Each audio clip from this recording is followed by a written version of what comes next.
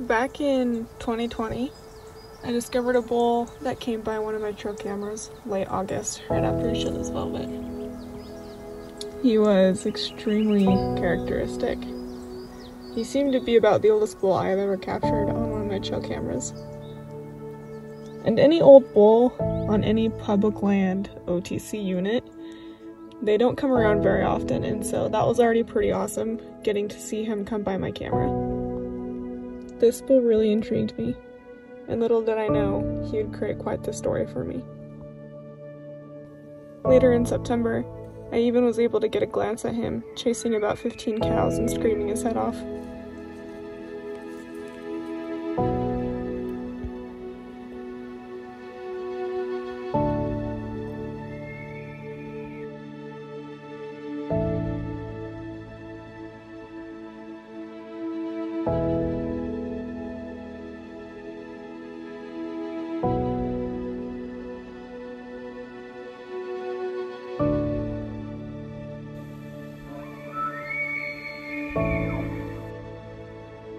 So this summer rolls around and I'm out checking cameras.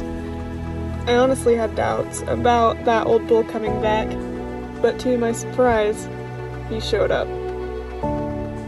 And even more surprisingly, a bull that I thought was regressing came back and blew up in a way I did not expect. I was incredibly excited to see this bull's return, and decided right then and there I was gonna make him my target bull. This was going to be one of the biggest challenges I've had as a hunter. Going after a bull that old and that seasoned is very difficult, especially on public land and a tag that a lot of people have. But this bull is something special to me, and this was a challenge I was very eager to start. Well, it is time. I am headed out on my archery elk hunt. It is September 1st. The season did start 2 days ago, but I had a lot to get done, and I am finally headed out. So, yep, the journey begins.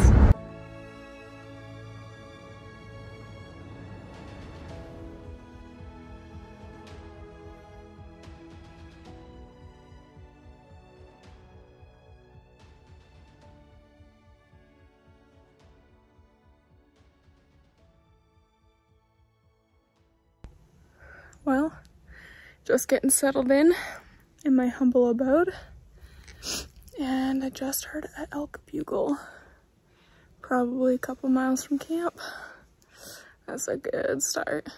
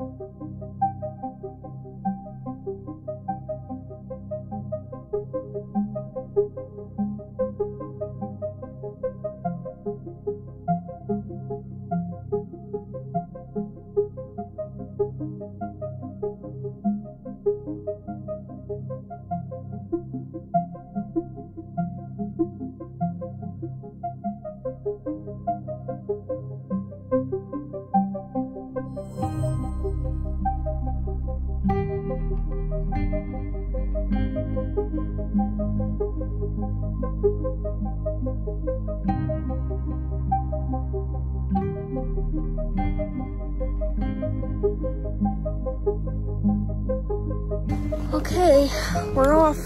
We are headed out for the evening scout. I got here a lot later than I was planning to, so I won't be able to do much hunting, but you never know. So, Kilchi Boy and I are headed up the mountain.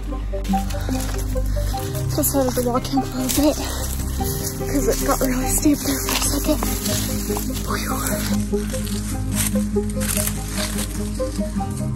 Fall is here.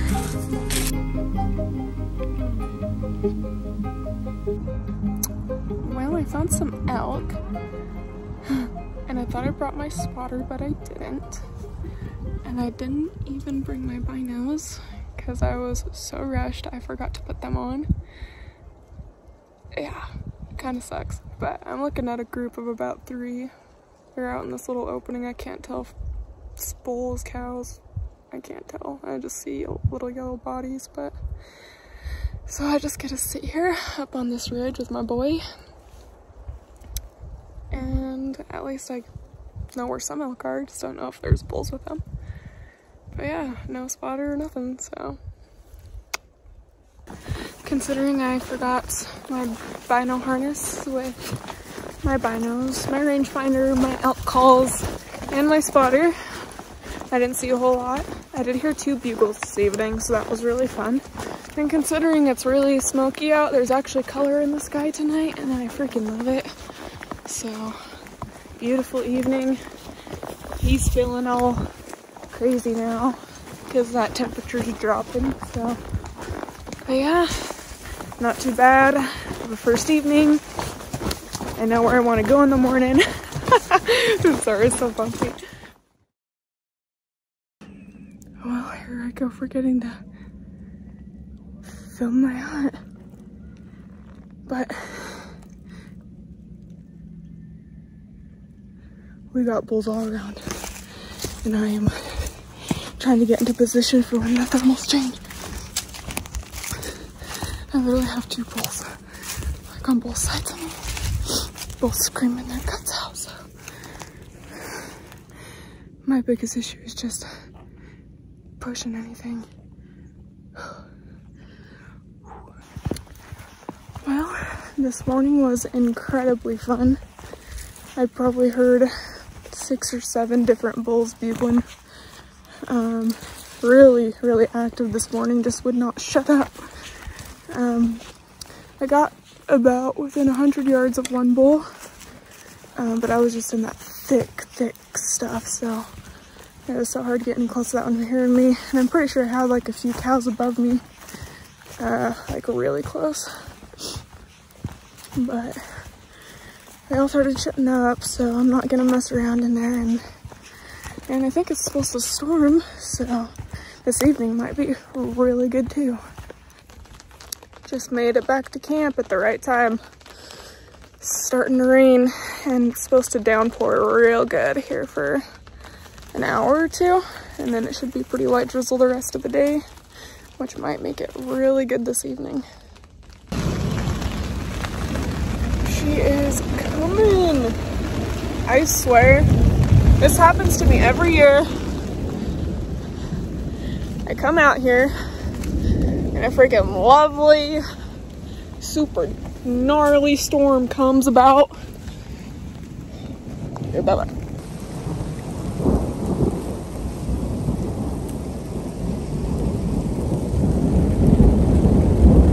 Currently using my headlamp because it is that dark out.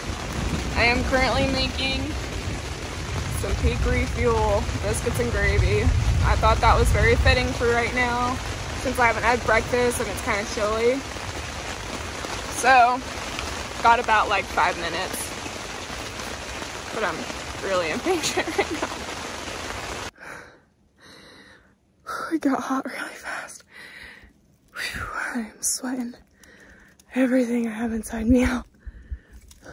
But I'm almost to the top, so. I really do hate climbing.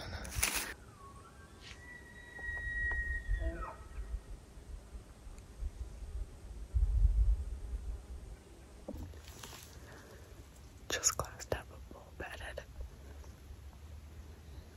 It's a smaller one I've been hearing. The bigger one is below him. They're all just bedded right now. They're not moving, just bugling out of their beds. A very decent first day, full day, minus the storm, which was long and loud, but it is now leaving and the rest of the week should be pretty good. So the elk were also talking good tonight, just not as much as this morning. So hopefully they'll be quite active in the morning. Well, I had a late start to the morning due to it continuing to rain. It rained all freaking night. It's foggy this morning.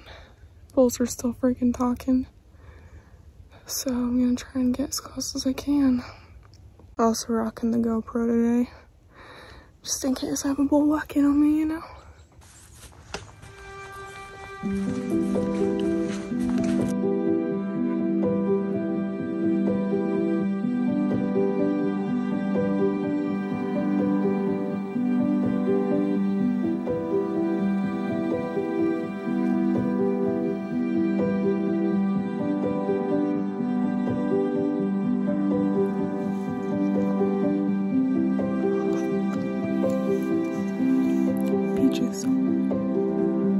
I believe today is day 3, full day.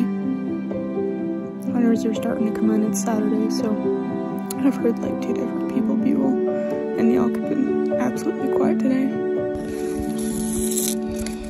Just got some dinner. It's right in here.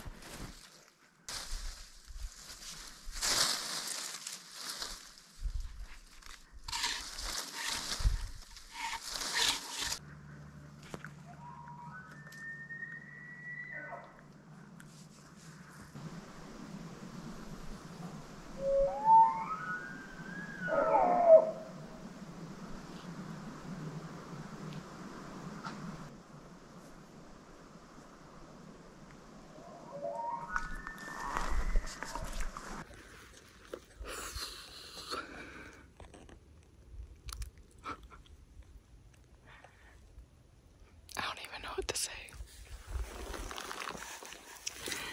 I could really use 2 people tonight, or me and another person. I know Joke had my blind bull in probably 30 yards.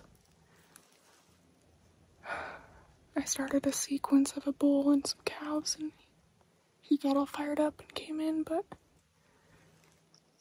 it was so thick. So I shut up to see if he'd come in, but he kept screaming. And then when nothing responded after like 5-6 minutes, he left, and I tried calling him back in, and he just kind of kept going. So if I would have had somebody call him below me, I think I could have killed him tonight. It's so cool though, like 100% him. Same exact bugle. I know he's in here now. Makes me happy. Later that night, I'd come to find out that my target bull, which I decided to name Callisto, appeared on several of my cameras. The chances of him walking by one of my cameras was very low, as I only had 2 on that whole mountain. So I was pretty dang excited to see that he appeared on them.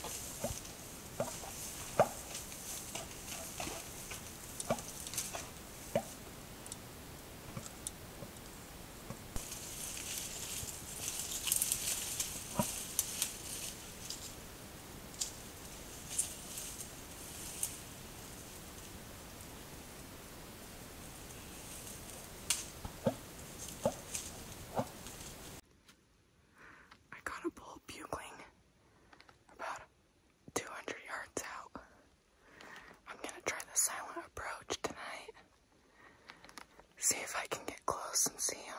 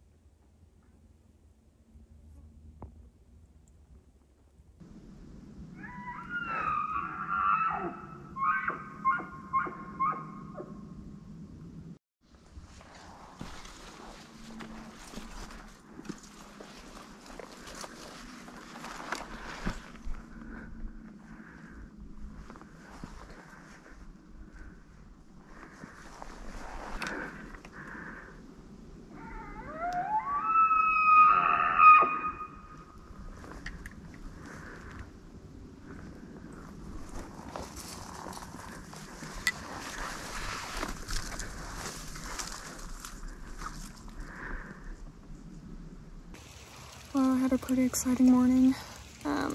I was right in between 2 bulls just going at it. The one above me ended up catching my wind, and then the bottom one basically came right to me, but then the wind just got even worse and he winded me. But I was probably within 50 yards of both of them at one point or another. Yeah, they're screaming pretty good this morning because of the precipitation, so shouldn't last very long, and I bet they'll pick up once this stops. But yeah, they're starting to get a little more talkative, which has been really nice, so. Look at how much they're bending. This is gonna be a gnarly storm tonight. Like, it's gonna hit hard and bad, and trees are gonna be falling all over the place. Ooh, just hopefully no trees fall on me.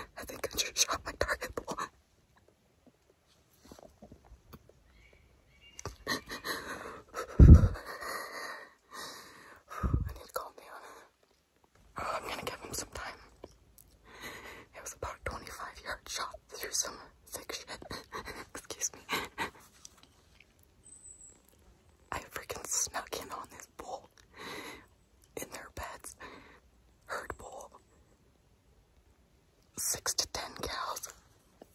And I had a cow pinned at me for like, she was 20 yards and she had me pinned. But I stood still enough and she kind of kept looking away and a little calf spooked. And so a lot of the cows actually moved below the bull, which was good. The bull didn't really give a crap.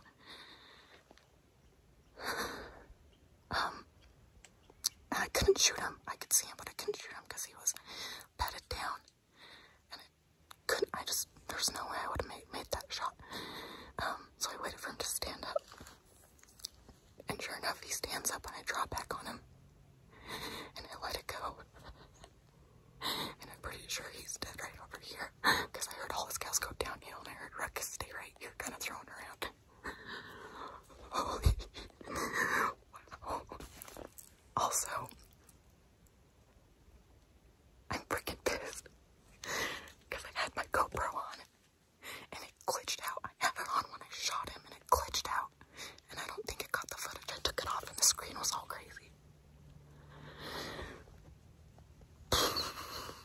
Man, I'm shaking like a freaking leaf.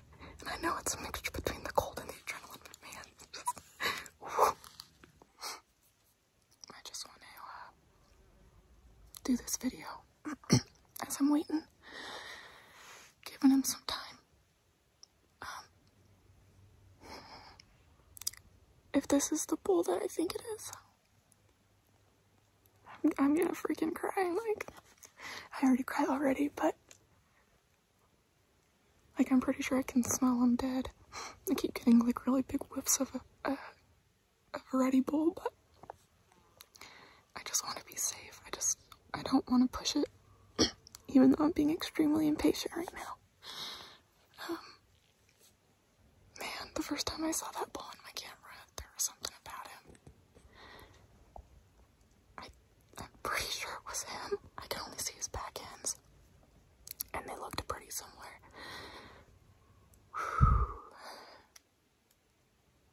Man,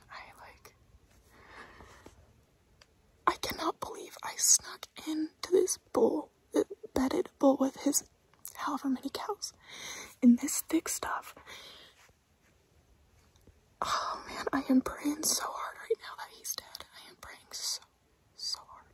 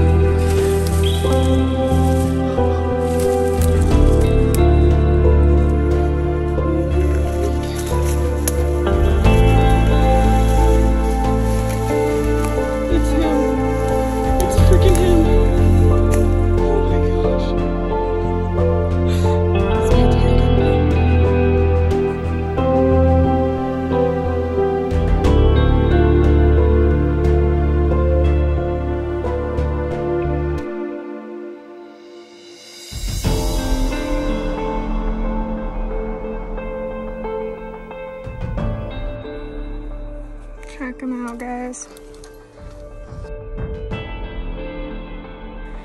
There he is, my blind bull. Just blind in that eye. Wow, I am at a loss for words right now. This is the bull that I decided I want to go after, and I got him.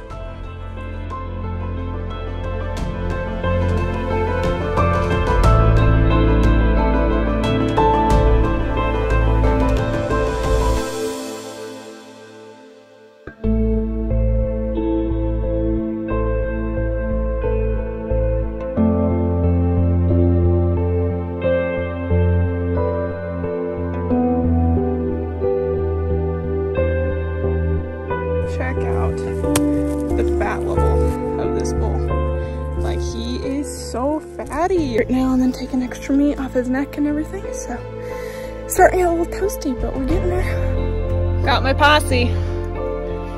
Luckily these guys came to save my butt on a really big bowl. So it's gonna be fun packing it out, isn't it? You might be packing me out here. Maybe.